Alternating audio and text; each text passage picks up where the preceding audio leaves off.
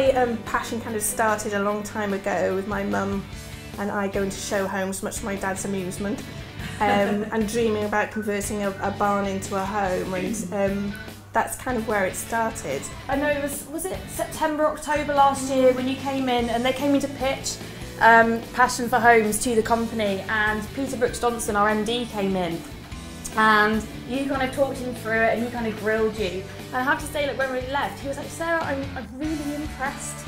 But just before we came in here, we were across the road in a coffee shop, and there was a little sign there on the coffee shop just across here, and it says "Dare to Dream" on that sign, and it really made me stop and think about what these wonderful ladies have done here. And I'm pleased to see the passion coming out in Andrea and Joe on Valentine's Day here.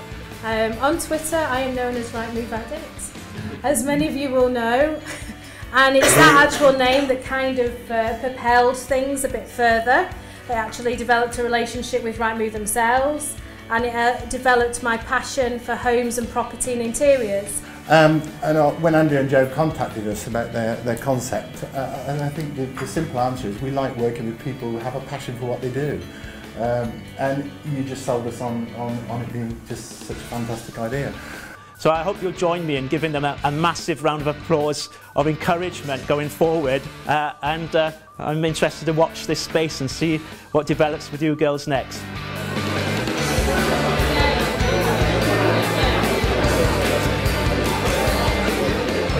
Joining us on A Passion for Homes sofa today is Laura Hamilton, TV presenter. Thank you for joining us. Thank you for having me. What an amazing launch party. Oh, thank you. It's exciting to be here. Yeah, well, it's great you could come, so we're really thrilled that you're with us. We've got a few questions from Twitter for you. Okay, fire away. What were your 3 tips then for renovating the project? Well, I've renovated quite a few properties now, and I'm not going to say I'm any kind of expert because I learn, you learn from every project. Yeah. But my biggest bit of advice would be you have to keep on top of your budget. Keep on top of the budget, work closely with your builder, and have a key idea of what the plan is with the property and stick to it. Oh, brilliant. Thank you. Good advice. And what about interior design? Any tips you can give on that? Again, like from an interior design point of view, if you're doing the property up to sell it on, the advice you've got to hammer home is keep it neutral. Don't become too personal with it. And lastly, any tips for relocating or purchasing a property abroad? Buying abroad is exactly the same as buying in the UK. You always need to seek independent legal advice.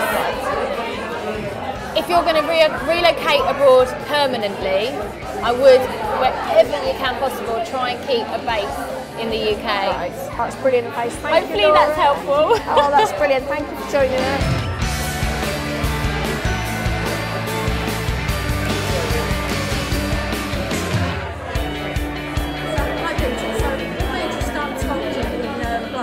Well, glass is a wonderful material. It's different to almost anything else. It's got such great potential. It's used architecturally, by the square mile, and it's very little used as a sculptural medium. So I wanted to explore that potential.